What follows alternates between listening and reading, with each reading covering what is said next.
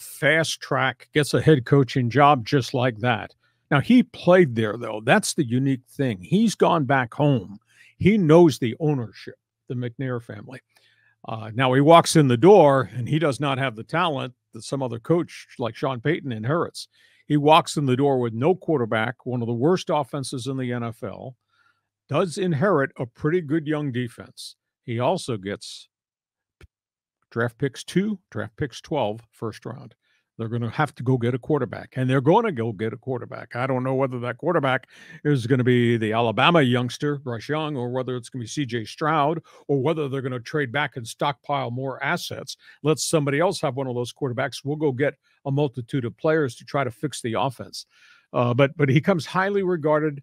And San Francisco, what was their calling card this year? Defense. Going to beat the hell out of you. Yeah. We're gonna bang on you until you yell uncle. And I think that his philosophy is going to have immediate impact on a really young, athletic Houston defense. It was pretty competitive. And then obviously they're going to go into free agency because they have cap space and go into free agency, and they're going to, through their draft picks, and maybe they stockpile more picks, they'll go get more offensive players. So right guy, going home, familiar with the organization. So most everybody I've canvassed said really, really good hire. And he came out of nowhere as a candidate. In a 12-month window, he went from just an assistant and then a defensive coordinator to becoming a head coach. So good for him. Yeah, he's an impressive young man. So yeah, he's going to have a great opportunity there in Houston. But let's just say you're in charge of the Texans franchise, and you've got that number 2 pick.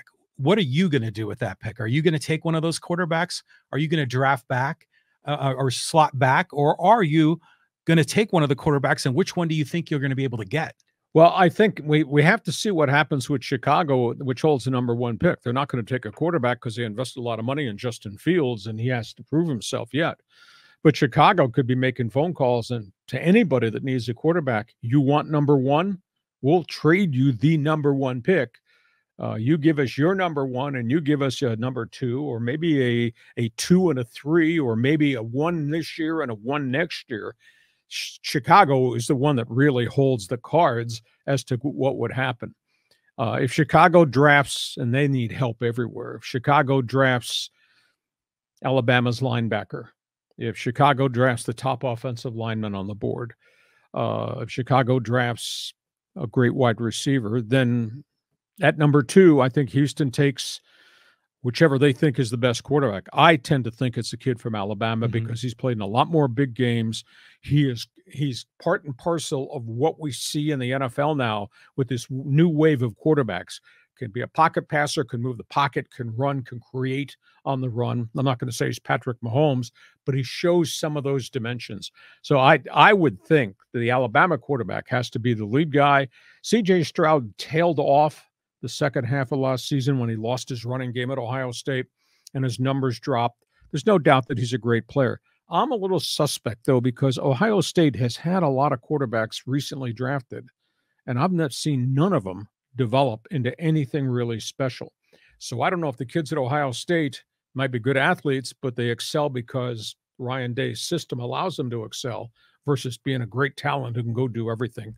I think the Alabama quarterback far and away is the number 1 quarterback on the board, and he might be with the Houston Texans and DeMeco Ryans. Yeah, I mean, this is an exciting time for that franchise. They got nowhere to go but up. But yeah, Alabama has produced a lot of really good quarterbacks, even recently.